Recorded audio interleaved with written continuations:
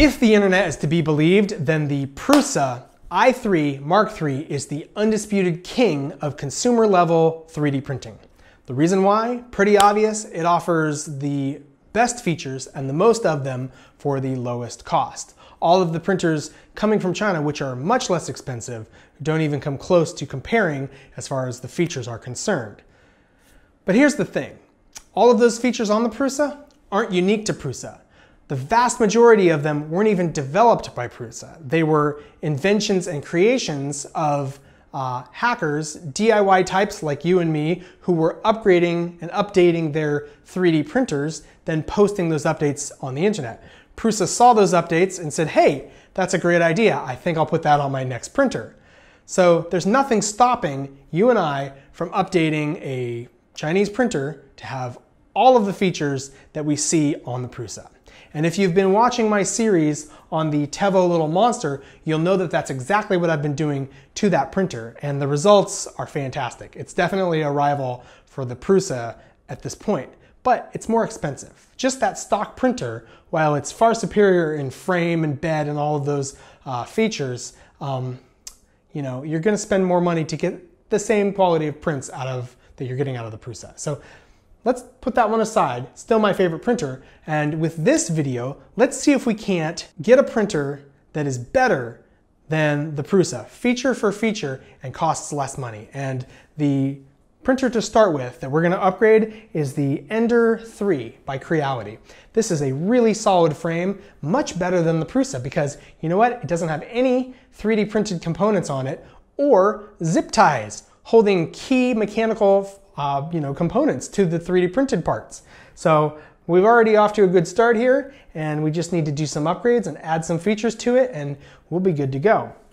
So the first thing I want to do is put a Duet 3D, that's a Duet Wi-Fi board onto that printer, which will give us 32-bit processing, trinamic stepper sticks with all of the features that entails, and also the ability to print wirelessly. Like you'll be able to do your slicing on the computer and send the print straight from your computer through the Wi-Fi. So fantastic functionality here. Definitely a better board than the Rambo board, which we see on a Prusa. So let's get to work putting this board onto that printer.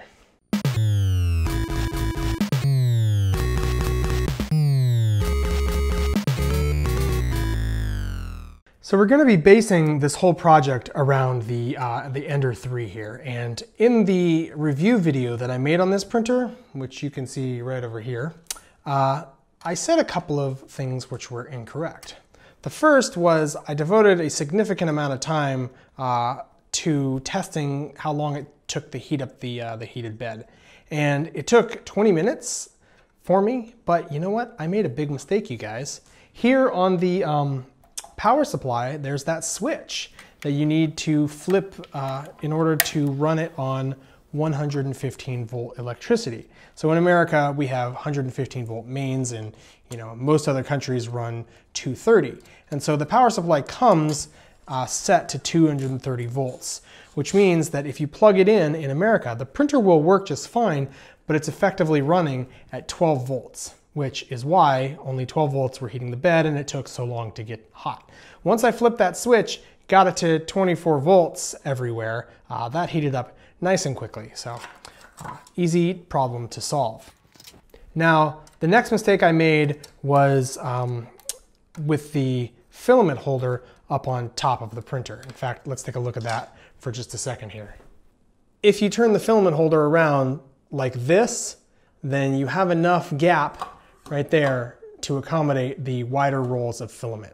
So it's an easy fix, something, I was just looking for criticisms to throw at this printer, and I was wrong about that one as well. So yeah, this really is a super solid printer, and about the only fundamental thing that I kind of am hesitant on is the nylon pulley wheels. Now, they might not be nylon. They might be a fancier plastic than nylon. From what I've read on the internet, that's very likely. But still, if you want to stick this printer into a heated enclosure, which is absolutely something that I want to do, I'm a little worried that those wheels might behave funny. I would prefer them to be metal, but the extrusions are aluminum, and that's not the best surface to have metal pulley wheels riding on. You tend to get this thing called galling, and you can pit the aluminum, you can dent it. So I'm going to stick with the nylon pulleys and hope that they don't break down. Also, the belt in the heat here might soften or lengthen or something, but that's something that the Prusa has as well. And if the Prusa is the thing to beat, I'm sure that we can beat it using that belt-driven system. Anyway, I'm gonna finish taking off this board here off camera, and we're gonna look at the wiring and how we're gonna have to plug it into the Duet. Taking a look here at the stock board, I wanna see if there's anything salvageable on it. So I popped off one of the heat sinks to look, and those are indeed A4988 stepper motor drivers. So just bottom of the line. That's a bottom of the line chip. This is just bare bones, as simple and as basic as you can get it. It doesn't even have a bootloader. So I can only think of one thing to do with this board. The Ender 3 has now been stripped down, and these here are the components that we're going to be adding to it, starting with the Duet Wi-Fi board. Of course, that's the core of the whole upgrade. And with that board, we're going to be adding this, which is a laser filament detector. And we'll talk about that more here in a second. The 40mm fan here is going to get replaced, and we're going to use this Noctua 40mm fan instead. So that'll cut down on quite a bit of the noise which comes off of this printer. Finally, we're going to add this BL touch sensor along with the wiring, the extended wiring, so that we have automatic bed leveling on this machine. This is the filament sensor that Duet was really kind in providing to me.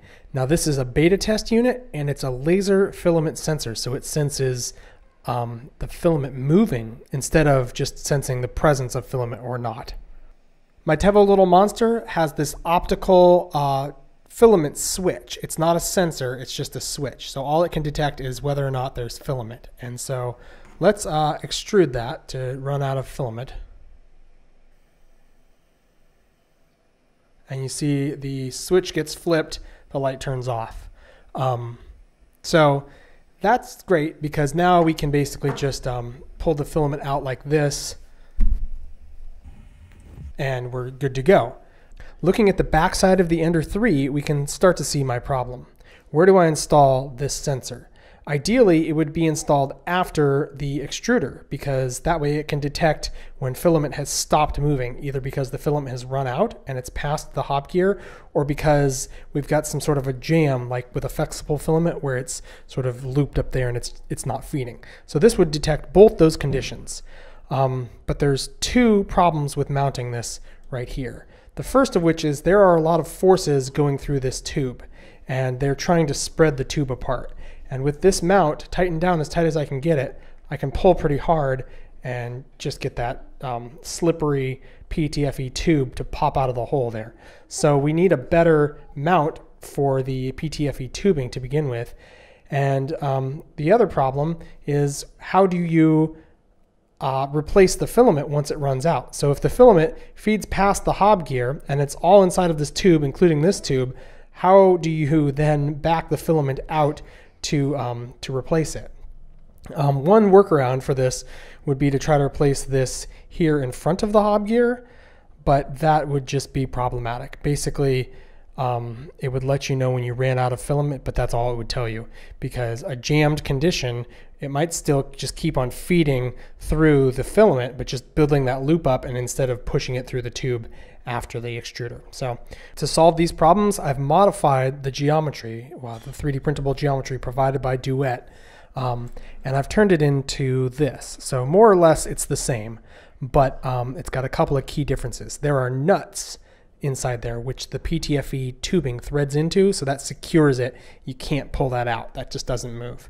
And then the other thing is when you need to get at the filament. So I currently have some filament in there that's locked in place. I have no way to get at it right here. So I can just pull off the two zip ties here, and there's my filament. And so now I can pull that back out, and you can see one of the nuts there that secures the PTFE tube. So once you've pulled it out, you can put that back on there, put your zip ties back on, and you're ready to go. And the surfacing work is done. Now, surfacing work is quite time intensive, and you can see that there's a bit of surfacing in this forked split air duct, which supplies the part cooling air from the blower here. And also there's some surfacing involved with cooling the heatsink on the J head there. There's also a bracket for the BL Touch, and all this is all wrapped up into one component, which should print nicely with a minimum amount of support. So you can see down here these little cutouts which I made in my surfacing work, and that's just because it got a little bit too close to the heater block for my liking, and it takes so long to redo the surfacing that I just want to print this up and test it before I make any changes. Design, prototype, test, right? So there's four issues that I want to fix with this prototype in the next iteration. The first is I want to make it easier to print. You can see the ugly printing right here just because there's an overhang there that's difficult to fix with support material. The next thing I want to do is get the BL Touch closer to the nozzle, so moving it inboard here, and that will just give more accurate readings on the bed. And the third issue, this is probably the biggest issue, is I want to get the fan duct here. That's one of these. Both sides are symmetrical, but they're currently kind of close to the heater block. So they do clear, but they're so close that I'm worried they're going to get melted just from being so close. So I'm going to try to give some more clearance there. And the final issue is up underneath. I just want to lower the whole geometry so that I'm a little bit closer to the bed and also get better directed airflow to the very tip of the nozzle. Man, surfacing work takes a lot of time. But anyway, here we are looking at the geometry that we were just talking about in the real world.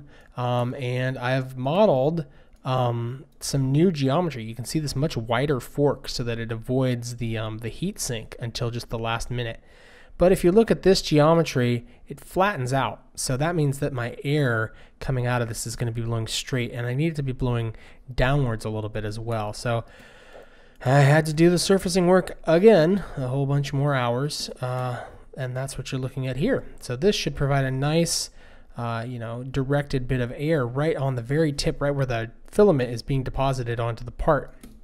Now, I wanted to get that BL Touch closer to the nozzle, like I said, and so in order to achieve that, I had to punch a hole in this now wider fork of the surfacing, the air duct there. So this is printable and it would work in theory, but the more I got to thinking about it, the more problems it created. Looking at the way that I had to mount the BL Touch here at the top, as well as this hole here in the bottom, and support material inside of that forked geometry, which you're trying to pry out somehow. It's a headache and it's not worth it. So I gave up on my goal of getting the BL Touch closer to the nozzle, and it's going to have to sit out wide here somewhere, which is what we're looking at there. So here's the final geometry that I'm going to print up.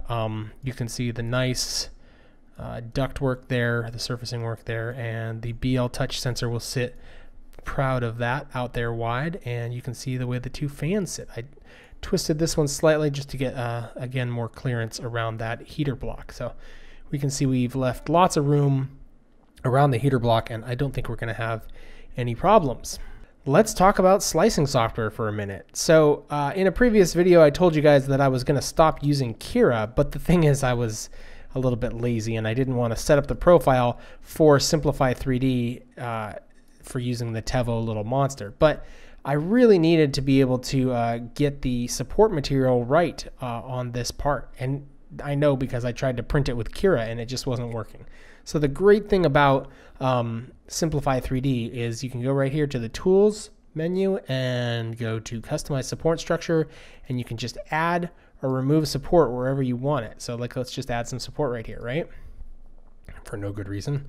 And then, you prepare to print and you see the support material that I just decided to put in there. So just being able to, tell it exactly where you need support and exactly where you don't gets you the best results. Like Simplify 3D really is worth $120 or whatever it is. It's not that expensive, and You know, I wish that I was sponsored by Simplify 3D, that they were giving me this program for free, but they're not. I paid for it, and I'm still sitting here telling you guys it is worth the money. And now that the part is printed, we can really start to see why.